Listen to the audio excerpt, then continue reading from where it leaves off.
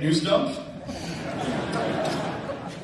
Thank you to my fellow commissioners for being here. I'm not sure if you're here to support me or to watch me fall on my face. Actually, I am sure, but I'm glad you're here anyway. Thank you. Thank you to Maureen Olhausen of the Federal Trade Commission.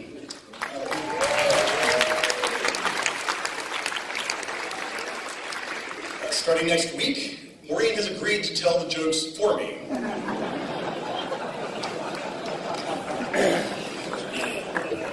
Thank you to Senator Cruz for letting David Reddle join us.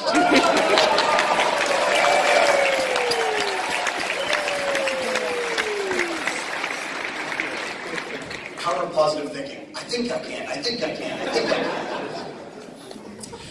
Thank you to AT&T for not transferring any licenses as part of the Time Warner deal.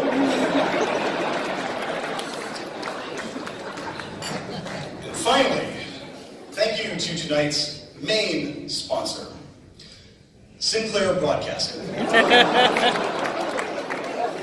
In a Chairman's Dinner first, tonight's program will feature some must-run content.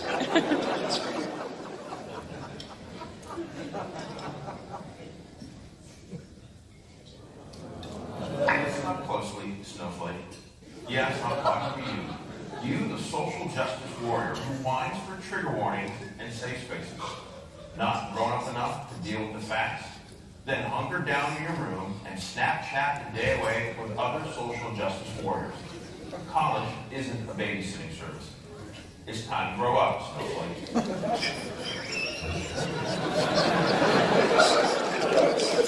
Oh, subtle indeed. Love that dude. Now, if you turn over your menus, you'll see that I have publicly released all of the jokes for tonight. Feel free to submit comments to ECFS and to bill 2 hours of your time. And this being my first Chairman's Dinner, I thought I could use a little help, so I decided to crowdsource the writing process and ask people to submit jokes. I received 22 million submissions. Now, 7.5 million of them were knock-knock jokes from fakejokegenerator.com. Probably I can't count them. Some folks at the New America Foundation gave me a great joke, but they said I had to get it approved by Google first. First, are we good? Yes, it mentions Eric Schmidt. So you're saying I can't tell that joke. It's fair, it's your money. Okay, fine, I'll look at it. I love Oscar. He knows this. Twitter was a great source of suggestions for what I can do to myself.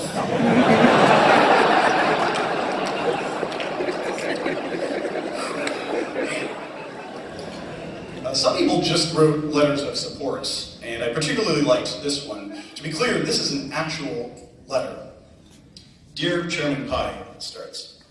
My name is Richie, but everybody calls me Pickle. I'm 9 years old, and you are my favorite FCC chairman. I like you so much that I had a birthday about you. My cake was the shape of a Reese's coffee mug. I don't know why people don't like you. You seem really nice.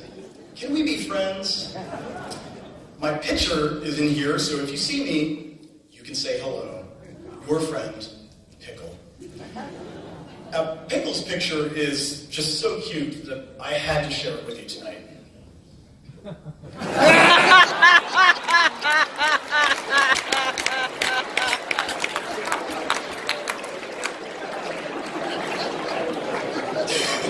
He's the godfather of all future. No, it's really an honor for me to appear at this annual tradition representing the FCC, or as it is known in FCBA circles, Ryan Tremont's farm team. Ryan, wherever you are, I appreciate you sending Rosemary Harold back to us for a rehab assignment. Rosemary is building an aggressive team of her own at our Enforcement Bureau. In fact, she just hired Rand Paul's neighbor.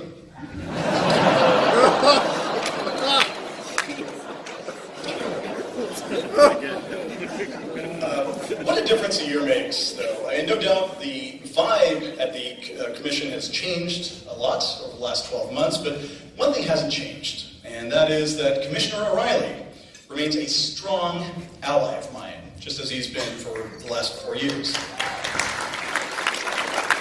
Having said that, the dynamics of our relationship have experienced a recent shift.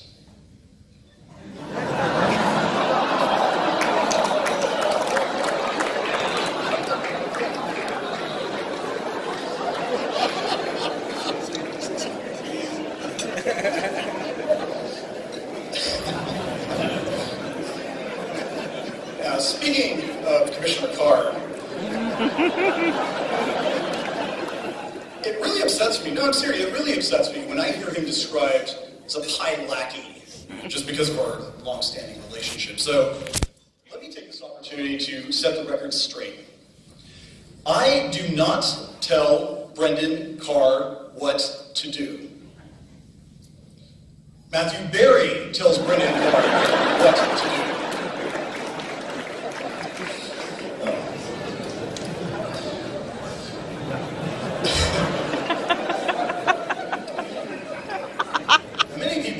Perhaps some of you are still wondering, why was Brendan selected to be a commissioner?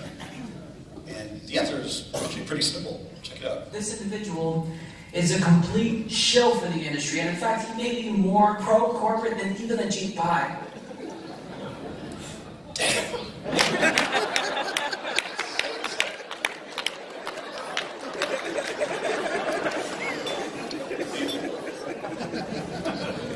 On the Democratic side, too, there's been change. Chairman Wheeler is gone, and his legacy has taken a few hits. Congress overturned his privacy rules. Next week, we will vote to overturn his Title II rules. And Jessica Rosenworcel is back at the Community Commission.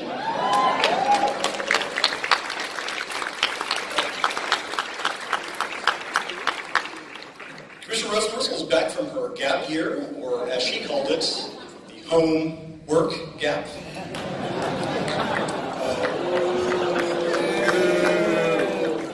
She's returned with new energy, new ideas, reaching outside of our little bubble, using creative platforms like Eric Schneiderman's conference room. That's a Sinclair must laugh, by the way. The idea of communicating through unusual outlets has actually caught on with other commissioners. For instance, my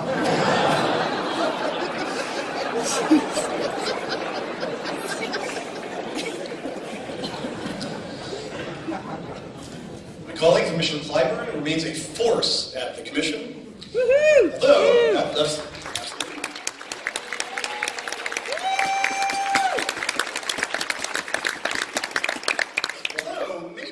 speculating about her next move.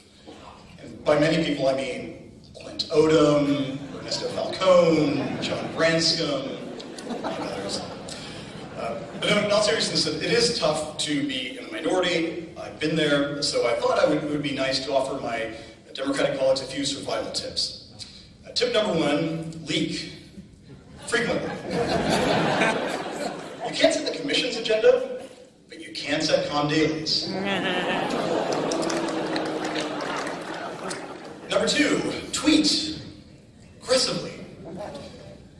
This tactic is even more effective now that the chairman's office knows how to check Twitter.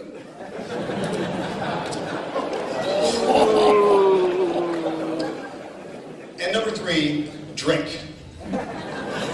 Heavily. There's no explanation necessary for that. The Commission's lease is up, and folks know that we are going to move, and I have some breaking news on that front tonight. Our lease for the building north of Union Station has unfortunately fallen through. But thankfully, I've located a new property for the Commission.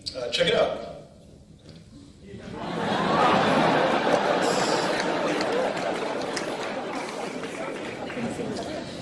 And if Trump Tower falls through, we're looking at a building in Jerusalem.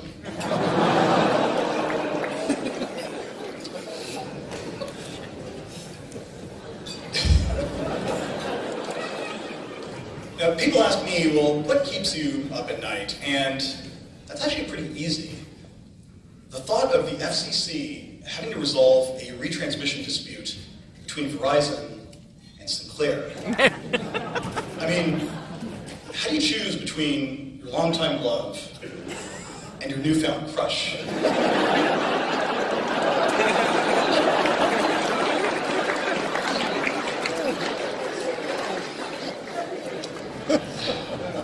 No, we've been getting a lot done at the FCC.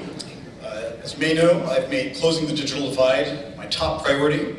To raise awareness, I have hit more than 20 states and have logged more than 4,000 miles in rental cars on this digital divide tour. Wow. Love the pity claps. I just wish Tom Pricey told me that private jets were an option. Can't wait for those fast lanes, though.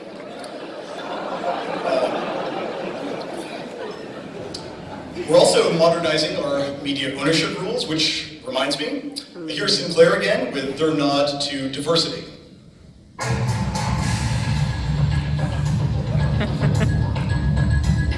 I was taught about the great American melting pot when I was young. That it's a mix of various races, cultures, and ethnicities that make up Americans. I still believe in the melting pot. Others demand some notion of racial or cultural purity, a position I find bigoted. And the opinion that only black people can legitimately have an afro, someone should tell that to American folk singer Art Garfunkel.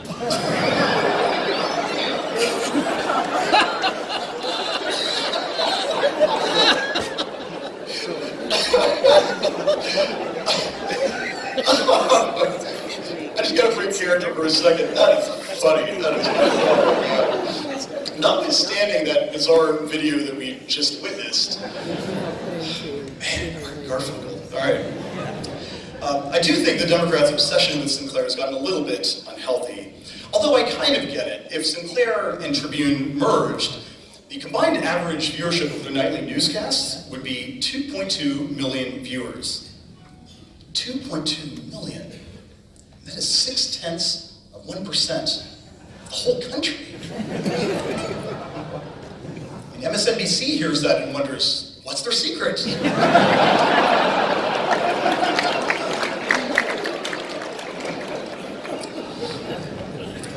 Our media modernization initiative is part of a broader effort to review and either delete or modify outdated rules. And as part of this review, we found some pretty bizarre rules that were tucked into the Code of Federal Regulations.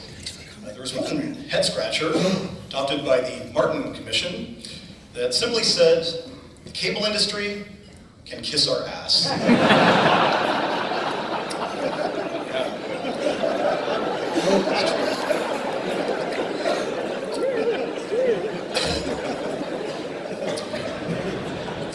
Others include, no decent restaurant shall be located within 2 miles of the FCC's headquarters.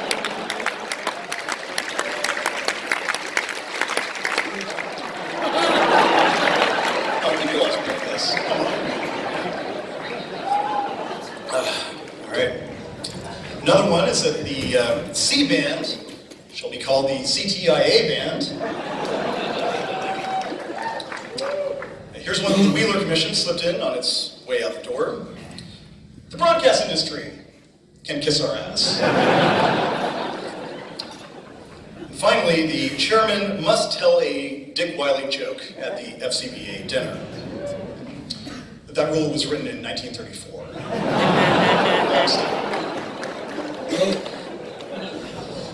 Now, obviously, our Restoring Internet Freedom proceeding has been a big focus. My opponents are pulling out all the stops. This week, they started charging $30 to Virginia commuters who take the I-66 Easy Pass lanes into DC.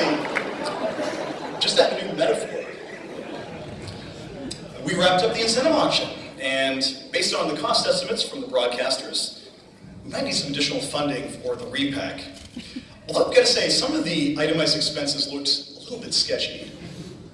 $84 million for the Preston Patton Retirement Fund? I don't know. We also approved a new standard for next generation broadcast TV. Finally,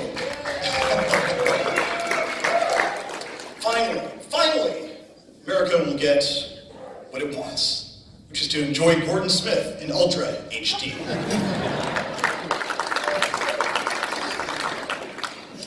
Personally, I think my favorite highlight of 2017 at the commission was Nick Degani's 6-week stint as general counsel. This is the OGC table, obviously.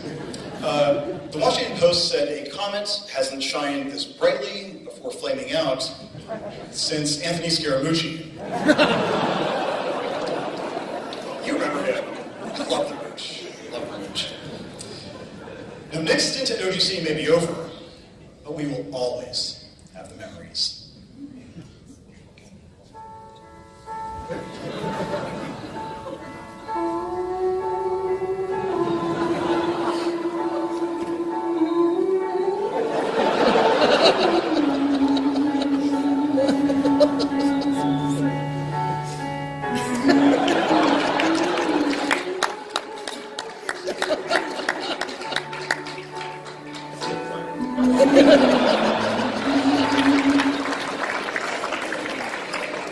Godspeed, Nick, we hardly knew ye.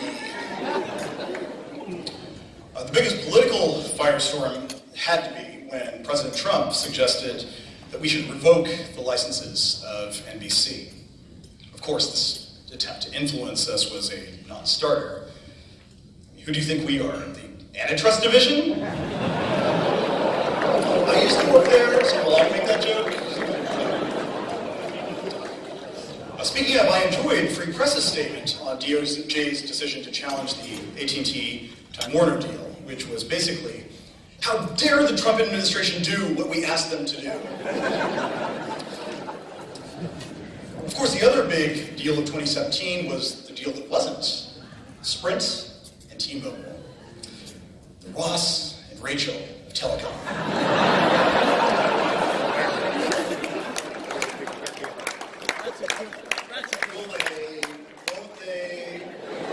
Why is Joey mad at John Ledger?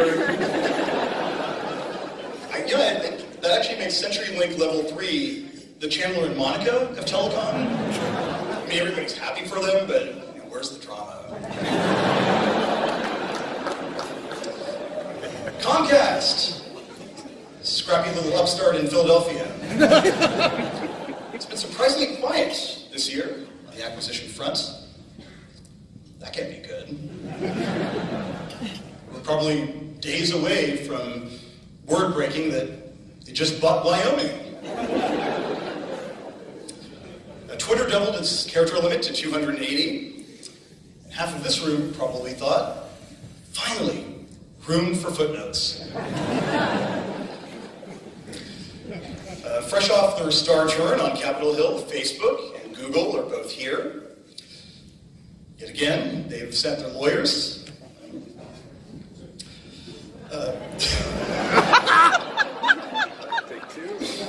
Just have to let it sink in for a long, long time. Congress roughed up those guys pretty badly last month, no doubt. Some of the things they called Facebook were especially harsh. A media company. Ouch. Former Microsoft employee and FCC alum Josh Gottheimer is a freshman member of Congress. He's making a name for himself as the founder of the bipartisan Problem Solvers Caucus. That's right. Washington has reached a point where Josh Gottheimer is one of the peacemakers.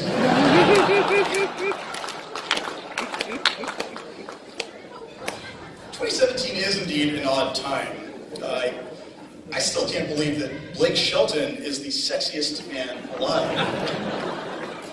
I mean, I was sure that this was finally going to be the year for Rob McDowell.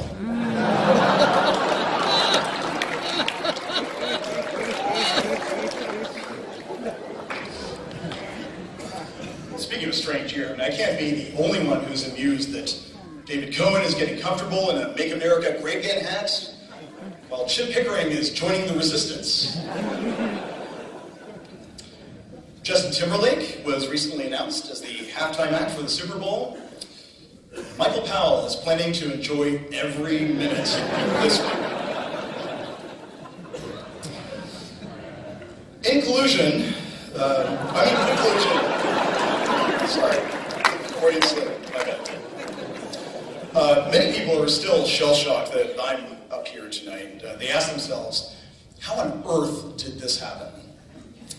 Well, moments before tonight's dinner, somebody leaked a 14-year-old video that helps answer that question. And in all candor, I can no longer hide from the truth. And so I might as well own it. Let's take a look.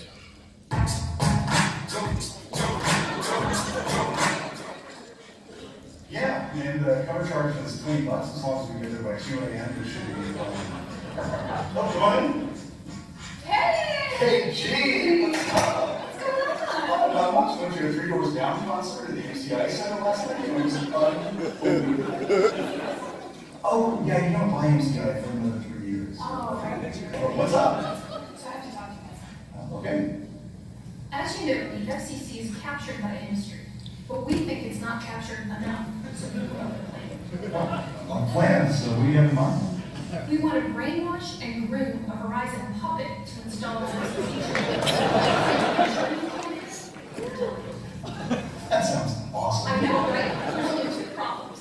First, this is going to take 14 years to implement. So we need to find someone smart, young, ambitious, but dorky enough to throw the scent on. Hello? But you said there was another issue? We need to find a Republican who will be able to win the presidency in 2016 and appoint you FCC chairman. I think our best bet is an outsider, but I have no idea who that could be. If only somebody could give us a sign.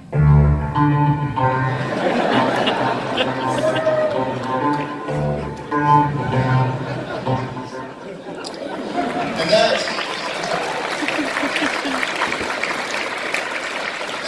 ladies and gentlemen, is how I became chairman of the FCC.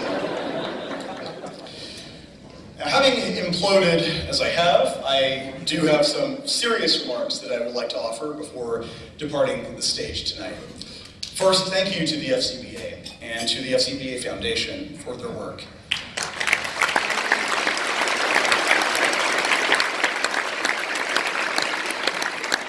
Congratulations to co-chairs Dara Smith-Franklin and to the FCC's own Aspar Perutzis.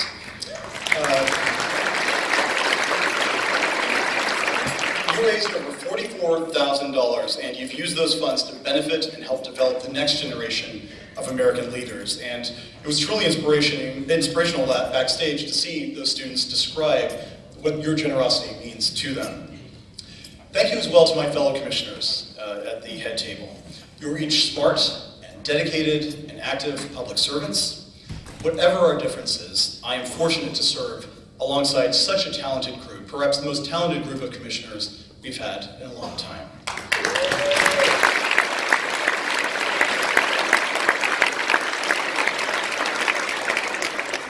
Thank you to my wife, Janine.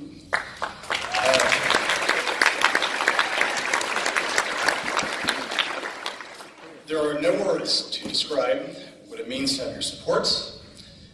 I could not do this job without you and our wonderful kids.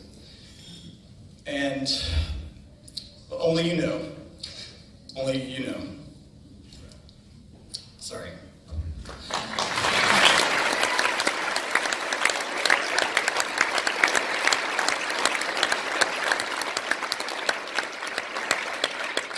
Thank you as well to those who have come before me, some of whom are here tonight. Chairman Powell, Chairman Jankowski, Chairman Wiley, Chairman Martin, perhaps others that I didn't get a chance to see, including those who I've had a chance to meet over the last 11 months, going all the way back to Chairman Minot, President Kennedy's first administration, to Chairman Patrick.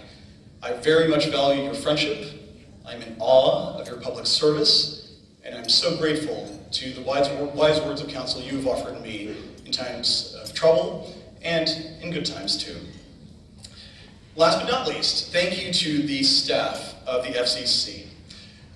And I have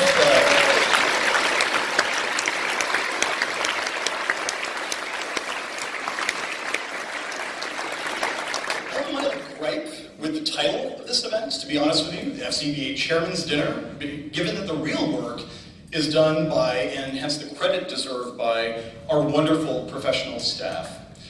You know how busy we have been during this extraordinary year, and we couldn't have done it without them. But what you may not know fully is their true dedication to helping the American people. With your indulgence, here's just a quick story. In mid-October, I got an email from an elderly man in Alabama. His wife died this past January, and his prized possession was her voice. Specifically, her voicemails, which he saved on his phone. But he told me that his phone carrier was migrating, as he put it, his service on November 6th. And once that happened, those voicemails would be wiped out. Desperate, he begged me, please help me get her voice back. I was skeptical that we'd be able to do anything, but I shared that message internally to see if we could do something. And I wasn't sure what happened until a few weeks later. I got an email in which our staff said, with characteristic understatement, we wanted to let you know that the issue appears to have been resolved. The consumer recently followed up with us to express his appreciation. In other words, because our staff, in this case from the Consumer and Governmental Affairs Bureau, cared and took the time to help, a sad widower got his wife's voicemails back. He emailed me again yesterday, as it turns out, and as he put it, and I'll quote, "From the bottom of my heart, I sincerely appreciate the effort of the CGB staff in helping me get the voicemails back. My wife Renee was simply darling, and I miss her terribly. I was at a low point and felt I could not count on even a government agency to help me. You proved me wrong, and I thank you sincerely." This is what our staff across the agency does every day.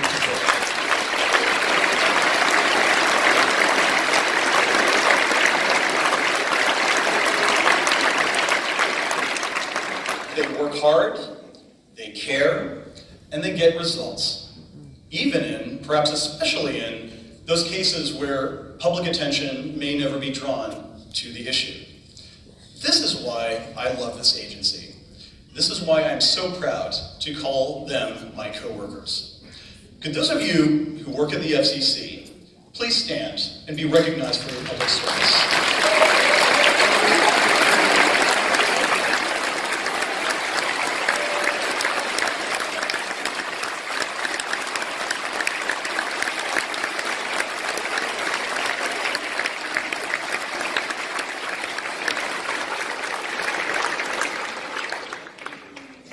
Well, thank you all for indulging me.